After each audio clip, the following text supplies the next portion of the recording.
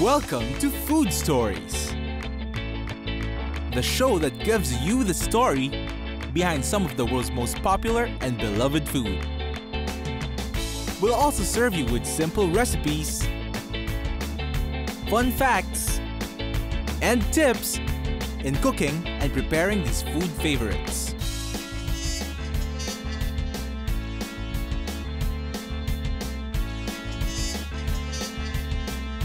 So what are you waiting for? Let's delve deeper as we tickle your brains and taste buds. This is Food Stories.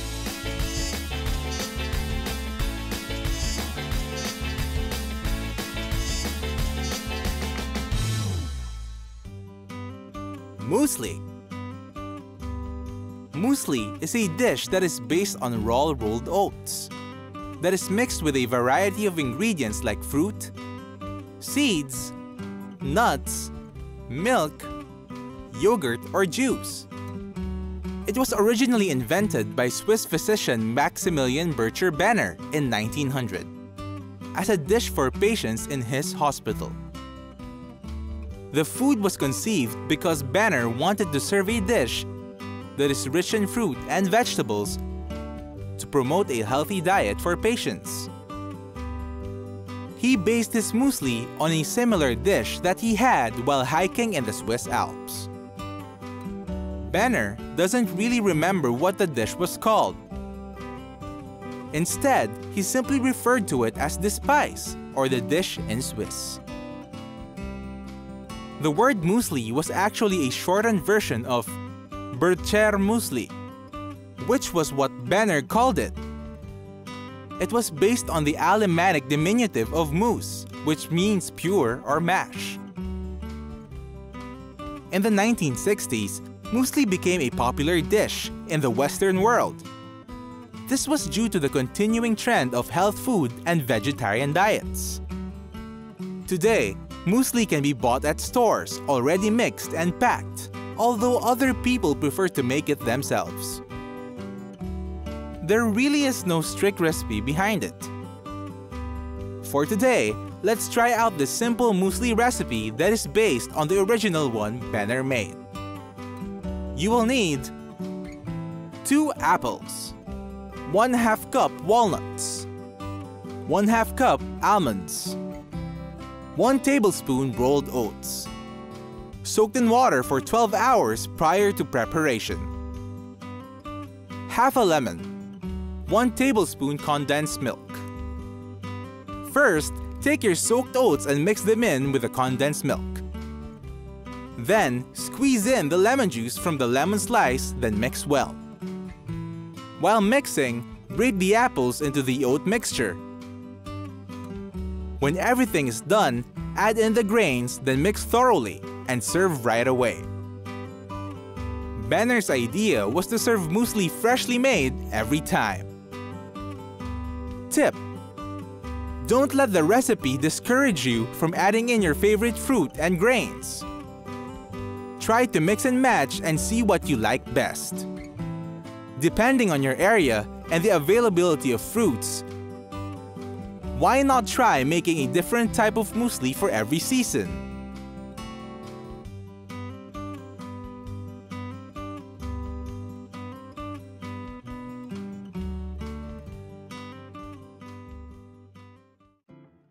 Chutney. Chutney is a South Asian type of condiment that is made from a variable mixture of spices, vegetables, and fruit. The ingredients and type of preparation varies from region to region, with each having their own distinct flavor. The first chutney dates to about 500 BC, where simple spice preserves very similar to pickled foods were made from spices and fruits. The word itself is derived from the Hindi term chutney, which means to lick. In India, the term chutney both encompasses pickled and fresh food preparations. Chutney was brought to the attention of the West when the British colonized the Indian subcontinent during the 17th century. Since older style chutney was primarily made as preserves The Royal Navy adopted it for its long shelf life. In the 19th century, Major Gray's and Bengal Club brands started to manufacture chutney that is more suited to the Western flavor palette. Some cuisines like Caribbean and South American have adopted and regionalized their own chutney as popular condiments for meat dishes. Want to try making chutney at home? Here's how. You will need 4 red onions, 6 tomatoes, 1 red chili, 5 tablespoons red wine vinegar, 1 cup brown sugar. You will also need a jar, cleaned and sterile. To start, take your onions and tomatoes and chop them finely. Set these aside. Next, take your red chili and remove the seeds, then proceed to chop it finely as well. After that, heat a pan at low, then put all the ingredients together. Stir them well and let simmer for about 30 to 40 minutes. You should have a jammy consistency. Once that's done, take a clean and sterilized jar and place the chutney mix, then let it cool. Your chutney is now ready to eat. You can also place the chutney in the fridge, and it should last for about 4 weeks. Fun fact: some types of chutney were used as medicine. The British Royal Navy would bring them a type of lime pickle chutney which the sailors used as source of vitamin C to ward off scurvy.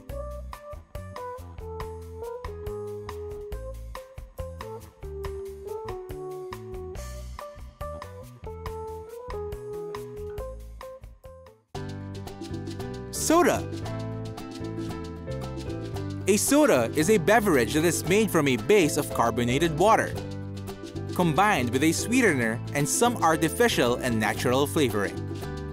Soda is the shortened term for soft drink, which is a term that meant non-alcoholic beverage and was used to contrast with the term hard drinks or alcoholic drinks.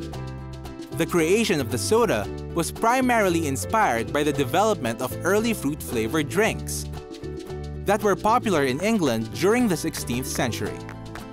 In 1767, Englishman Joseph Priestley discovered a method for infusing carbon dioxide to water, which resulted into carbonated water, the base ingredient of the sodas today. In the 1900s, the popularity of the soda soared, turning soda companies into worldwide multi-billion-dollar industries. In 2012, the combined net worth of the 2 biggest soda companies, Coca-Cola and Pepsi, was estimated to be about $100 billion. Here's a simple soda recipe you can try at home. You will need grated zest from 2 medium oranges, grated zest from 1 large lime, grated zest from 1 large lemon, 1/8 teaspoon cinnamon, 1/8 teaspoon nutmeg, 1 star anise pod crushed, 2 cups water, 2 teaspoons minced ginger, 1 teaspoon vanilla flavoring, 1/4 teaspoon citric acid, 2 cups sugar, a bottle of soda water. First, take a large pan and bring 2 cups of water to a boil. Then, add in the zests, cinnamon, nutmeg, star anise, ginger, vanilla, and citric acid. Reduce the heat, then simmer for 20 minutes. Next, take the sugar and place it in a bowl. Take your cola mixture and place it on a strainer. Drain the liquid and mix it in with the sugar. Use a spoon to squeeze out the extra juices from the boiled zest. Mix the solution thoroughly until the sugar is dissolved. Let the mixture cool, then chill in the fridge. To make cola soda, mix 1/4 cup of the cola syrup with 1 cup cold soda water. Fun fact: the famous Coca-Cola company not only produces Coke, but also a bevy of other soda brands. Internationally, the company owns at least 3,500 different soda brands.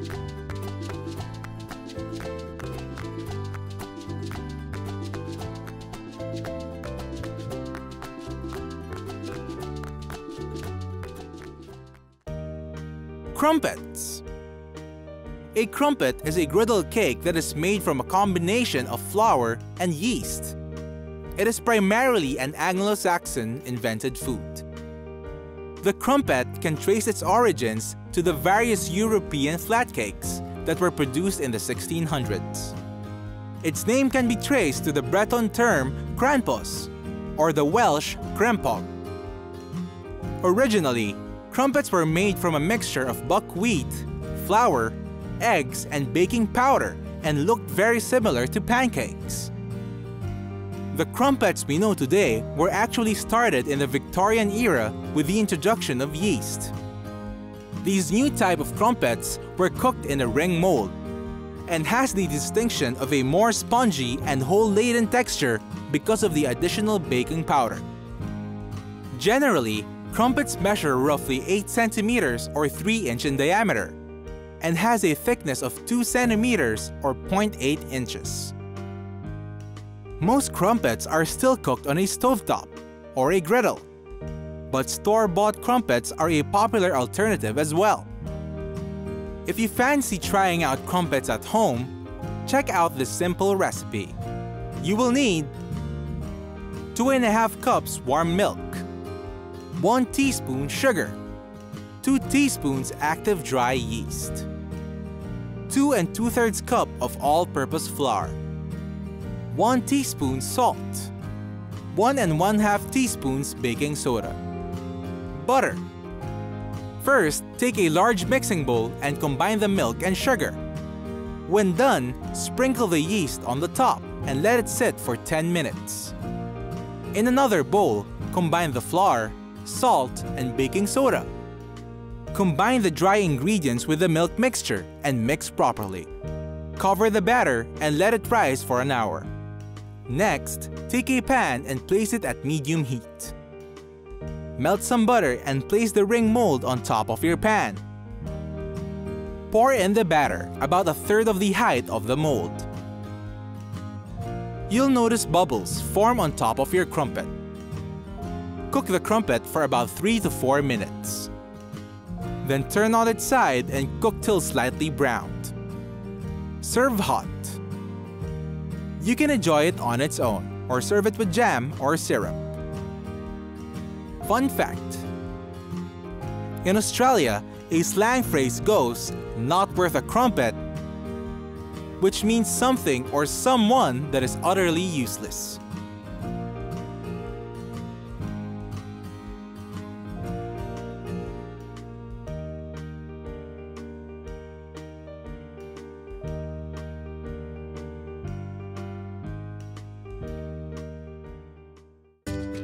Marinades.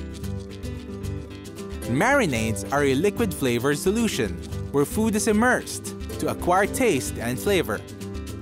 It is usually made with a liquid base containing oils, spices, and herbs.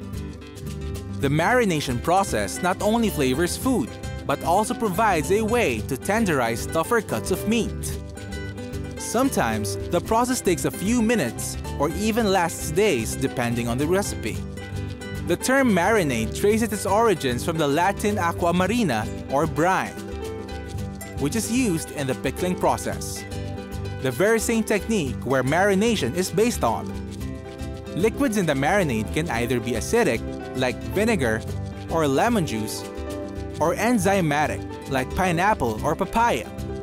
There probably isn't any one culture responsible for the marinade, as various world histories would show different people utilizing similar food immersion methods, albeit with different ingredients and flavors.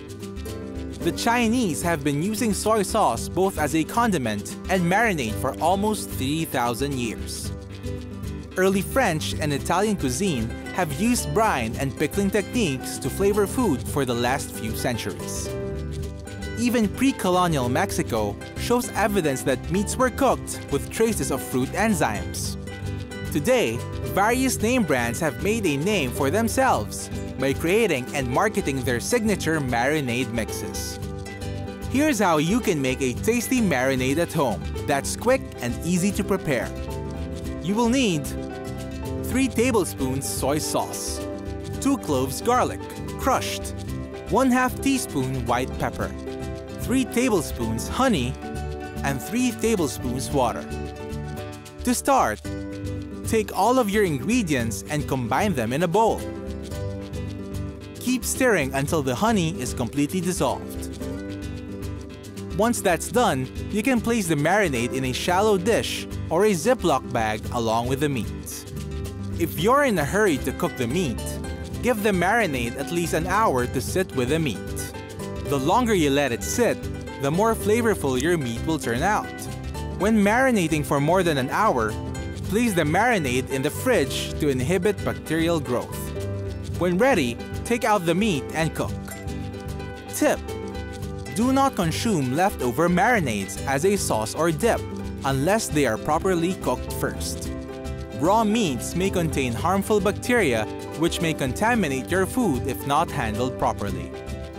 If you want to use marinade as a sauce, it's best to keep a fresh batch separate from the one you are using.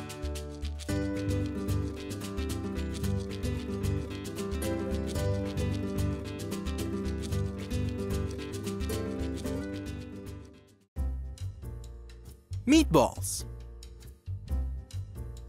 A meatball is ground or minced meat that is shaped into a ball when cooked. It is often combined with other ingredients like breadcrumbs, spices, and seasonings. The meatball is usually bound together by a binding ingredient, which is usually eggs. The first written recipes for meatball-type foods comes in the Roman cookbook Apicius from the 4th century. Another early source of meatball-type recipes can be found in ancient Arabic texts.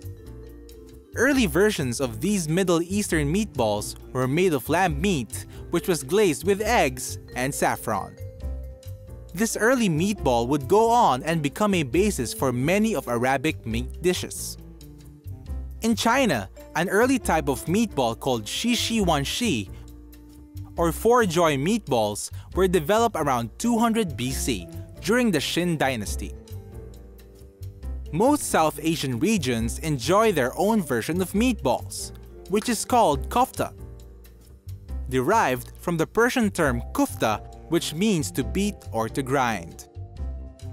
Today, the term meatball is even extended to include meatless, vegetarian, and fish versions of the meatball. The list goes on. Most meat-consuming cultures have their own unique meatball recipe. Check out this simple meatball recipe. You will need a pound or about 1/2 kilograms ground beef, 1 large egg, 1/4 cup onion finely chopped, 1/3 cup breadcrumbs, 1/4 cup milk, 1 teaspoon Worcestershire sauce, salt to taste, and fresh ground black pepper to taste. Start by mixing the beef, egg, onion, breadcrumbs, milk, Worcestershire sauce, salt, and pepper to form a meat paste. Measure about 2 tablespoons of the meat paste and form into a ball. Place the meatballs in a greased pan and bake at 400 degrees Fahrenheit or 204 degrees Celsius for 20 to 25 minutes. Once that's done, drain off the excess fat, then serve. Fun fact: the spaghetti and meatballs were Italian food items that were brought to America by Italian immigrants. They used to be separate menu items, but restaurant owners realized that people kept ordering them both at the same time. So they later on combined them to form one dish.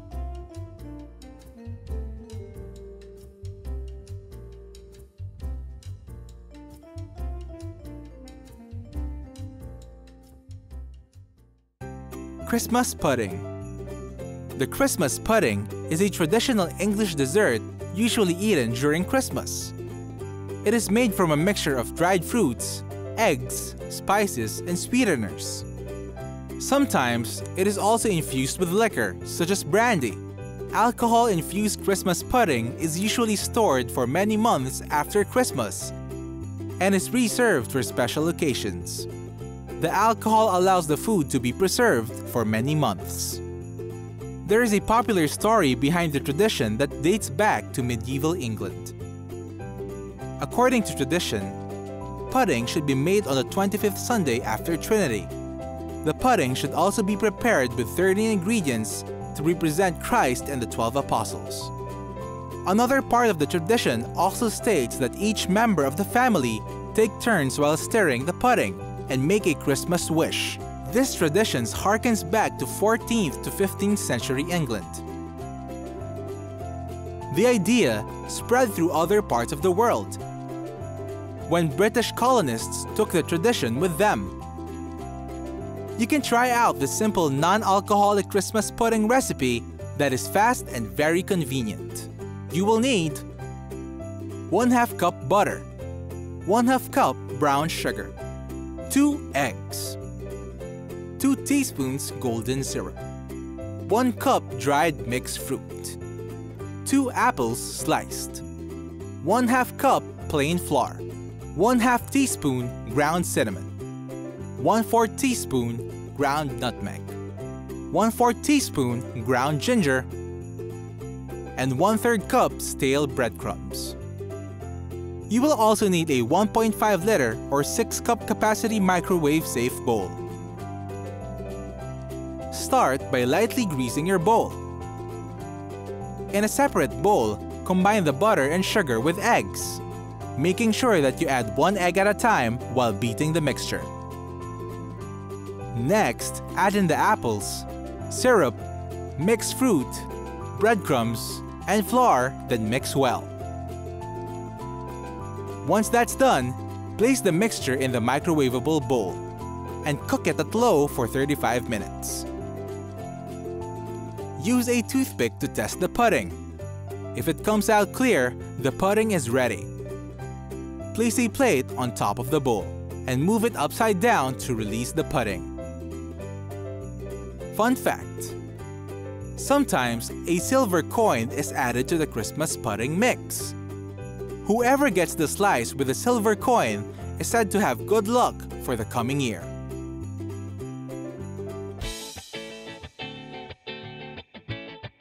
That's all the time we have for this episode.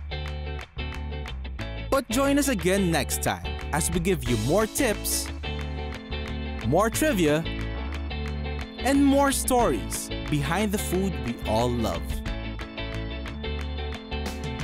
Be sure to check in next time for another serving of Food Stories.